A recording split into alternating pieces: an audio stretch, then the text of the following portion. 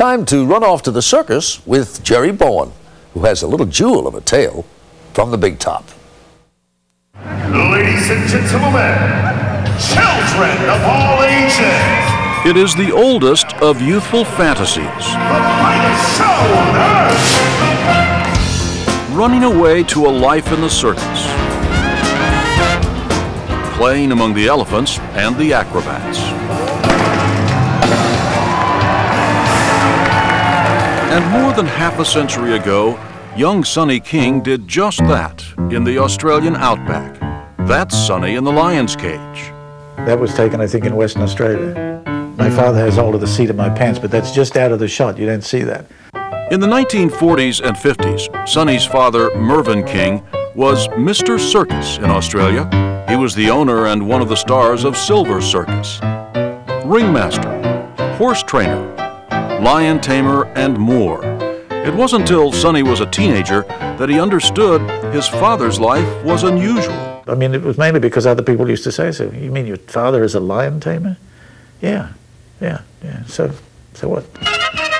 Mervyn King was a true son of the circus, literally raised under the Australian big top, abandoned by his unwed parents and given away to a small traveling circus when he was just 6 years old.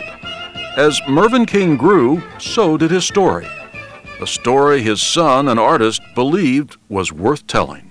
Is this a labor of love or a tribute? How do you characterize all of this? Well, it's very much a labor of love. It is a story told in a baker's dozen of detailed dioramas that Sonny created from scratch, from his childhood memories, and now on exhibition at the Craft and Folk Art Museum in Los Angeles. There, in handcrafted miniature, is his father in the lion's cage, just as he looked in the old black and white films that captured his act. There's the jaw-dropping Johnny Zielinski, holding up a trapeze artist with just his teeth, an act he kept doing into his 80s. And the amazing Shipway twins, Olympic-class athletes who ruled the horizontal bars most of the time. And every now and again they'd miss the trick and they'd fly off into the audience and knock about 5 people out of the seats, but that was always fun. And this poignant scene, peeking through the back of the big top, a juggler warming up to go on, a clown relaxing, townsfolk ogling these exotic visitors, and the woman in the polka dot dress walking away. Well, this one here represents my mother leaving the circus. She left the circus when she was 20, and she took me with her. His mother, Phyllis Perry, was from a famous Australian circus family, a star in her own right, and tired of it all.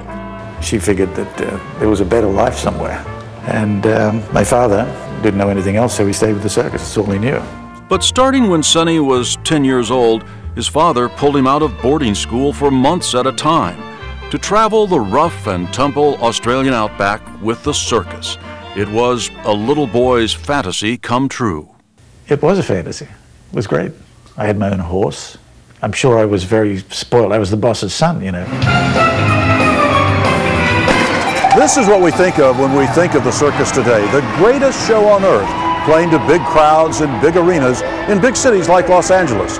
But that is not the circus life that Sonny King remembers. So here we are, rural Australia, and the circus is coming to town. Wagga Wagga. It's a big town in Australia. One diorama depicts rural Wagga Wagga, a small town typical of the stops made by Silver Circus. This is the advance man, and he would go ahead of the show by 2 weeks, and he would put up what they call the bills, the posters, advertising the circus coming to town. There was no bigger show, especially in the Australian outback.